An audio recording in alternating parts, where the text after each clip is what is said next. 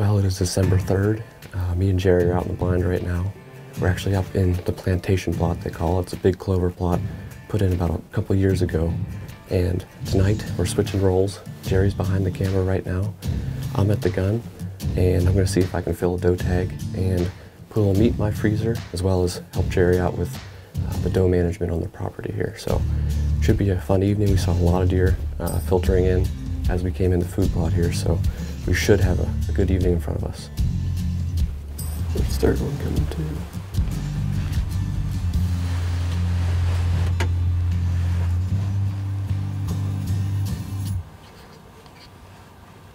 I could shoot it right out as soon as it gets past this window. As soon as that light comes forward.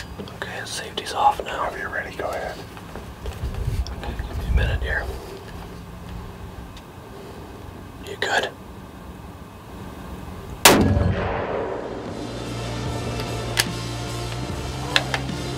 Yes. Good job, man. Thank you.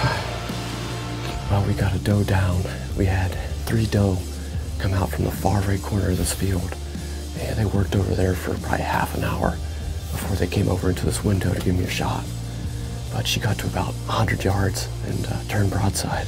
And the other 2 were heading out, so we figured that was our shot. We saw her run out of the field, and I think we saw her crash right here, just out of the field here by the logs. So she should be just down over here, not too far.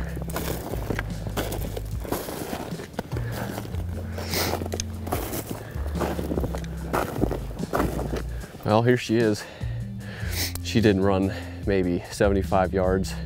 Just got out of the field here and piled up behind this pine tree here. You know, we've been hunting hard all season long, going after these bucks, and it was sure nice to get behind the rifle for once here and have a fun evening. We're gonna get her gutted out and loaded up and head back to camp.